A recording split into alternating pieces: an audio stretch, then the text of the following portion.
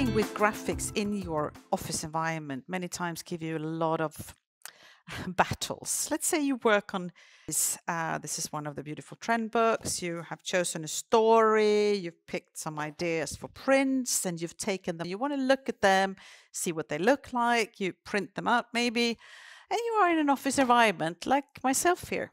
And even if we're at ColourHouse and we thought we made the best investment for lamps, it's not a perfect place to take a decision. This is the Pantone D50 lighting indicator. If you work with prints, this is the standard for prints, the viewing light. And when the light is correct, it should be like this. But you can obviously see that it looks more like this. The colors differs here, which means in this environment, I'm standing here. It's not a good idea to take a decision whether a print has the right proofed colors I want to achieve. So, and D50 for print industry, and D65 for those of you working in fashion and design in general. So somebody decided they needed to invent 5,000, 6,500. That's the standard for the industry. That is the cheapest way to really make sure you take a decision in the right light.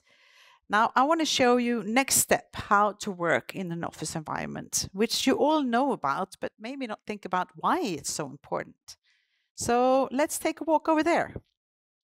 Now, the colors in these stickers might not have shown as perfectly as they did here in the showroom, which showed that that light was terrible. Not the perfect place to actually code your colors in or check your standard on your prints or proofs, as you say in the graphic industry. What we have here is a light booth. I know many of you boot or light box, however you want to say it, but I'm not sure everybody knows why and which button to push.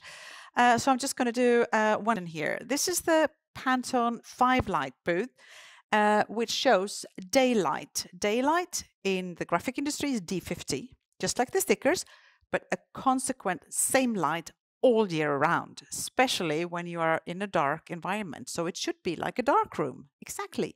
You're not sitting next to a window with your beautiful light booth.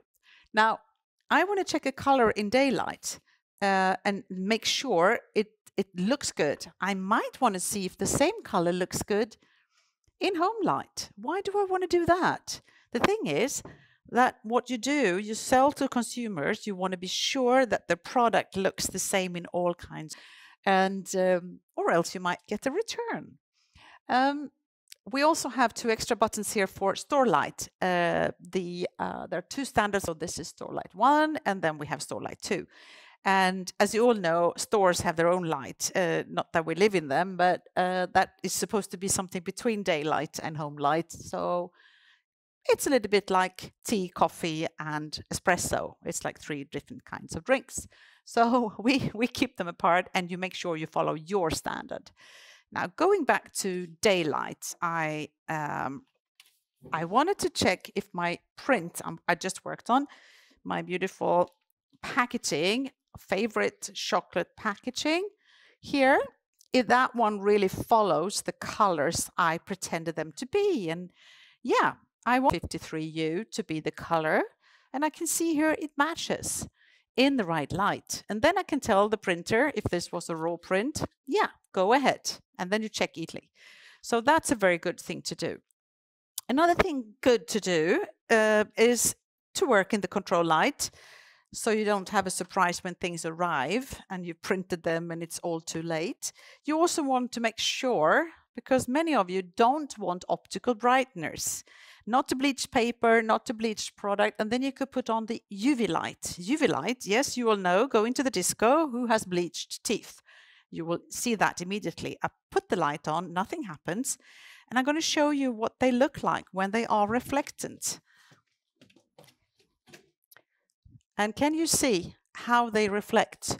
It's like 3 other whites. The other whites have non-reflectance, but these 3 have more reflectance than 100%. They are self-reflective, just like a neon vest when you're out running. In this, you want to be sure that you can control. Whether you like it or not, you might have a standard where you want it, but you need to know that it's there. And the only way you can see it is by putting on the UV light. When I put on daylight, I see absolutely nothing. It's beautiful whites like nothing else. So to be able to see color in a control light is super important to make a consistent way of handling packaging, products, whatever you need to produce, so that you give an okay to something that actually you want to say okay to, and not getting something back which is a big back and not the result you wanted. So to understand that color and light is a combo, they are like so tight. Without light, basically no color. So by ending there, use a light booth, make sure your standards, the way you handle things, are controlled, and you will have a happier working space, I can tell you, because that will mean that mistakes are fewer, you feel more relaxed, and the people who are going to produce for you, they will be very happy because you know it's proved in the right light condition. Some people even put that as a standard requirement. This, you need to prove this in the best in this type of exact light condition. So make sure you use can. The lamps you swap after a while, you get a warning. Please shift your lights, and you buy new light bulbs. Very easy to shift in here.